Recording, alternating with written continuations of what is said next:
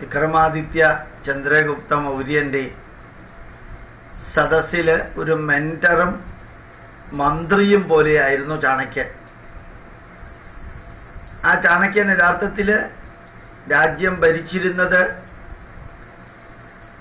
ചന്ദ്രഗുപ്ത മൗര്യനായിരുന്നെങ്കിലും ഭരിപ്പിച്ചിരുന്നത് ചാണക്യനായിരുന്നു. വളരെ ഗംഭീരമായിട്ട് വേദം പഠിച്ച, ധർമ്മശാസ്ത്രം പഠിച്ച, അത്രയും സ്മൃതി ഗ്രന്ഥങ്ങൾ പഠിച്ച ചാണക്യൻ ആരെയും കൃത്യസമയത്ത് അതിന് അനുവദിച്ചിരിക്കുന്ന സമയത്ത് അകത്തേക്ക് വരാൻ അനുമതി കൊടുത്തിരുന്നു. അവർക്ക് ഏത് തരത്തിലുള്ള സജഷനും തരാനുള്ള സൗകര്യവും കൊടുത്തിരുന്നു. അത് രാത്രി വന്നാലും വ്യക്തിയുടെ പ്രത്യേകതകൾ നോക്കിയിട്ട് അദ്ദേഹത്തിന് വേണ്ട അനുമതി കൊടുത്തിരുന്നു. അങ്ങനെ ഒരാൾ, വളരെ പണ്ഡിതനായിട്ടുള്ള ഒരാൾ രാത്രി വൈകി ഇരുട്ടിയതിനു ശേഷം ചാണക്യന്റെ വീട്ടിലേക്ക് വന്നു. ചാണക്യന്റെ വീട്ടിൽ വന്നപ്പോൾ ചാണക്യൻ അവിടെ ഇരുന്നുകൊണ്ട് കാര്യങ്ങൾ എഴുതിക്കൊണ്ടിരിക്കുകയാണ്, ഔദ്യോഗിക കർമ്മം ചെയ്തുകൊണ്ടിരിക്കുകയാണ്. എണ്ണ നിറഞ്ഞ വിളക്കില് തിരി കത്തി ആ പ്രകാശത്തിലാണ്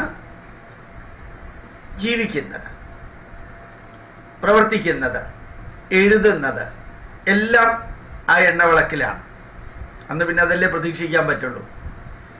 ഒരാൾ പെട്ടെന്ന് വന്നു അനുമതി തേടിയിട്ട് അദ്ദേഹത്തിനോട് ചോദിച്ചു, നിങ്ങൾ ഈ രാഷ്ട്രത്തിന് പ്രാധാന്യമുള്ള കാര്യമാണോ പറയാൻ പോകുന്നത്, അതല്ല എനിക്ക് പ്രാധാന്യമുള്ള കാര്യമാണോ, ഞാനുമായി ബന്ധപ്പെട്ട കാര്യമാണോ, അതെല്ലാം നിങ്ങളുമായിട്ട് ബന്ധപ്പെട്ട കാര്യമാണോ? ഇതിൽ ഈ മൂന്നെണ്ണത്തിൽ, ഒന്ന് രാഷ്ട്രവുമായി ബന്ധപ്പെട്ടത്, രണ്ട് ഞാനുമായി ബന്ധപ്പെട്ടത്, മൂന്ന് നിങ്ങളുമായി ബന്ധപ്പെട്ടത്, നിങ്ങൾക്ക് ആവശ്യമുള്ള കാര്യം. അദ്ദേഹം പറഞ്ഞു രാഷ്ട്രവുമായിട്ട് ബന്ധപ്പെട്ട കാര്യമല്ല എന്ന് പറഞ്ഞ ഉടനെ ചാണക്യൻ അദ്ദേഹത്തിന്റെ മുമ്പിൽ വെച്ചിരുന്ന വിളക്ക് കെടുത്തുന്നതിന് മുമ്പ് വേറൊരു വിളക്ക് അതേപോലെയുള്ളതിൽ എണ്ണ നിറച്ച് കത്തിക്കാൻ വെച്ചിരുന്ന വിളക്കെടുത്ത് ഈ വിളക്കിൽ നിന്ന് കത്തിച്ച് അതവിടെ വെച്ച് മറ്റേ വിളക്ക് ഊതിക്കെടുത്തി. ഇവര് ചർച്ച തുടങ്ങുന്നതിന് മുമ്പ് വന്ന അതിഥിക്കൊരു സംശയം.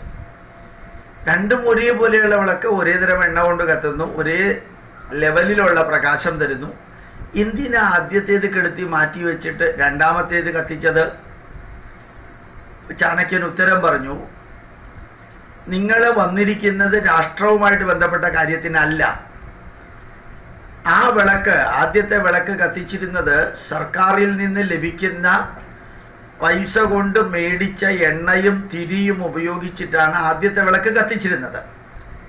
നിങ്ങൾ പറയാൻ പോകുന്നത് രാഷ്ട്രവുമായിട്ട് ബന്ധപ്പെട്ട വിഷയമല്ലാത്ത സ്ഥിതിക്ക് രാഷ്ട്രത്തിൽ നിന്ന് എനിക്ക് ലഭിക്കുന്ന സൗകര്യത്തിൻ കൊണ്ട് കത്തിച്ച ആ വിളക്കല്ല ഞാൻ കത്തിക്കേണ്ടത്. ഇത് നിങ്ങൾ പറയാൻ പോകുന്ന ഒന്നുകിൽ എനിക്ക് പ്രാധാന്യമുള്ളത് അല്ലെങ്കിൽ നിങ്ങൾക്ക് പ്രാധാന്യമുള്ളത്, നമ്മൾ രണ്ടുപേരുടെയും വ്യക്തിപരമോ അല്ലെങ്കിൽ അതുമായിട്ട് ബന്ധപ്പെട്ടതോ ആണ്. അതുകൊണ്ട് എനിക്ക് കിട്ടുന്ന ശമ്പളത്തിൻ്റെ അതിൽ നിന്ന് ഞാൻ വാങ്ങിയ എണ്ണ ഉപയോഗിച്ച് കത്തിക്കുന്ന വിളക്ക് കത്തിച്ചിട്ട് നമുക്ക് സംസാരിക്കാം. ഞാൻ കുറച്ച് നീട്ടി പറഞ്ഞു. ചാണക്യൻ രണ്ടോ മൂന്നോ വാക്കുകൊണ്ടേ അതിന് ഉത്തരം കൊടുത്തുള്ളൂ. ഞാനത് നമുക്ക് മനസ്സിലാക്കാൻ പാകത്തിന്, രാഷ്ട്രത്തിന്റെ കാര്യത്തിനുള്ള വെളിച്ചം, അതിനുള്ള വിളക്ക്, അത് രാഷ്ട്രത്തിന്റെ പൈസ കൊണ്ട്, നമ്മളുടെ കാര്യത്തിനുള്ള വെളിച്ചം അല്ലെങ്കിൽ വിളക്ക്, അത് നമ്മളുടെ പൈസ കൊണ്ട്. ഇത്രയേ ഉള്ളൂ. ശരിക്ക് ഈ യാത്രയിൽ മുഴുവനും പണ്ട് തെലങ്കാനയിലെ മുഖ്യമന്ത്രി 7 കിലോ സ്വർണം തിരുപ്പതിയിൽ സമർപ്പിച്ചത് ഗവൺമെന്റ് പൈസ കൊണ്ടാണ്. സമർപ്പിച്ചത് അമ്പലത്തിലോ പള്ളിയിലോ എന്നുള്ളതല്ല, ഗവൺമെന്റ് പൈസ കൊണ്ടാണത് ചെയ്തത്. അതുപോലെ പലപ്പോഴും പലരും അമ്പലത്തിലേക്ക് പോകുന്നതും പള്ളിയിലേക്ക് പോകുന്നതൊക്കെ ഗവൺമെന്റ് പൈസ കൊണ്ടാണ്. മതത്തിൻ്റെതായിട്ടുള്ള പല സൗകര്യങ്ങൾ കൊടുക്കുന്നത് ഗവൺമെന്റിന്റെ പൈസ കൊണ്ടാണ്, വ്യക്തികൾക്ക് കൊടുക്കുന്നത് പോലും.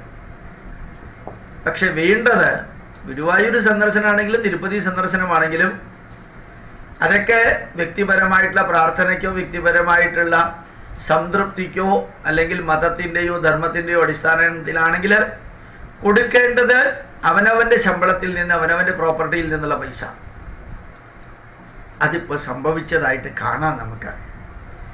അതുകൊണ്ട് ഭഗവത്ഗീതയിൽ പറഞ്ഞിരിക്കുന്ന നിർമ്മമോ നിരഹങ്കാര എന്നുള്ളതും കാമയേഷ ക്രോധയേഷ അതിനെ അവോയ്ഡ് ചെയ്തുകൊണ്ടുള്ളതും അതുപോലെ ഞാൻ എനിക്ക് എന്നുള്ള ഭാവം ഒഴിവാക്കി രാഷ്ട്രത്തിനു വേണ്ടി പ്രവർത്തിച്ചു ഗുരുവായൂരിലും തിരുപ്പതിയിലും എന്ന് പറയുകയും വഴിപാടുകൾ കൊടുത്തത് മുഴുവനും സ്വന്തം ശമ്പളത്തിൽ നിന്നാവുകയും ചെയ്യുമ്പോൾ അത് മറ്റുള്ളവർക്ക് കൂടി മാതൃകയാണ്. മറ്റുള്ളവർക്ക് കൂടി മാതൃകയായിട്ട് നമുക്ക് കാണാൻ സാധിക്കും. അത്ഭുതകരമായിട്ടുള്ളൊരു വസ്തുത ഏതായാലും ഗുരുവായൂരിൽ കാണാൻ സാധിച്ചു. തിരുപ്പതിയിലുള്ളത് ഞാൻ കണ്ടില്ല. ജഗൻമോഹൻ റെഡ്ഡി, ക്രിസ്ത്യാനിയായിട്ടുള്ള ജഗൻമോഹൻ റെഡ്ഡി, ക്രിസ്ത്യാനിയായിട്ടുള്ള അങ്ങേരുടെ അമ്മാവനെ തിരുപ്പതിയിലെ ചെയർമാനാക്കാൻ കഴിഞ്ഞ പ്രാവശ്യം ശ്രമിച്ചു, ഇപ്രാവശ്യം ശ്രമിക്കുന്നു. എങ്കിലും പൂർണ്ണമായിട്ടൊരു വിധേയത്വത്തോടുകൂടി സ്നേഹത്തോടുകൂടി സ്വീകരിച്ച് തിരുപ്പതിയിൽ കൊണ്ടുപോയ കാഴ്ച മാത്രമേ ഞാൻ കണ്ടുള്ളൂ. ബാക്കിയുള്ളത് കണ്ടില്ല. ഇവിടെയുള്ള മന്ത്രിമാരൊക്കെ നോർത്ത് ഇന്ത്യയിലേക്ക് ഓടിപ്പോയി. കാരണം ഇവിടെ ഇരിക്കുമ്പോഴത്തേക്കും സഹിക്കാൻ പറ്റില്ല. വാക്കുകളും പ്രവൃത്തികളുമെല്ലാം പരാജയത്തിൻ്റെ പരമകാഷ്ഠയിലെത്തുമ്പോൾ കുറുക്കന്മാർ ഓടുന്ന മാതിരി ഓടി. ഏതായാലും അത് നന്നായി. അത് അറിയണം. അവനവൻ്റെ പ്രാർത്ഥനയും മതാധിഷ്ഠിതമായിട്ടുള്ള ചടങ്ങുകളും അതൊക്കെ വ്യക്തിപരമായിട്ടുള്ള പൈസ, അത് ഗവൺമെൻറ് പൈസ എടുത്ത് ചെയ്യേണ്ടതല്ല. പ്രണാമം.